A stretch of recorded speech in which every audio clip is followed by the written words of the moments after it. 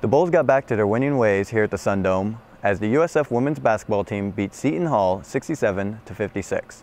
Despite the win, head coach Jose Fernandez felt like his team could have played better.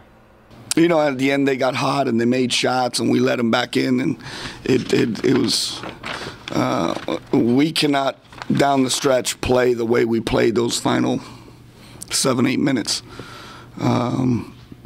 Because it was disappointing how we defended down the stretch. We had to pick our defense up, especially in transition. So we had to make adjustments, you know, switching and finding them in transition pretty much. So yeah. I think we get into the point where we get some lulls in our. We go 2-3 minutes where we just struggle scoring, you know, and we got to fight through that. Coach said at the beginning, before we started, that it had to be an up-tempo game. They didn't really stick with us, you know, the first time we played them, so we knew we just had to keep it up pace in order to get the win. Again, we came out of the halftime, and I think it was 14-2 out of the gate. Those first 4 or 5 minutes out of the second half. Then we subbed, and we went to our bench, and, you know, we got to get guys more accountable for their play.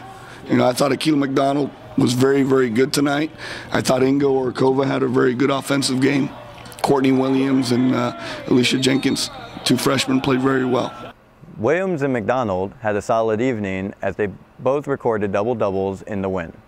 The Bulls will need another strong performance from the two of them as they face a tough opponent on the road in Louisville on Wednesday night. Reporting for the Digital Bullpen, I'm Tyler Smith.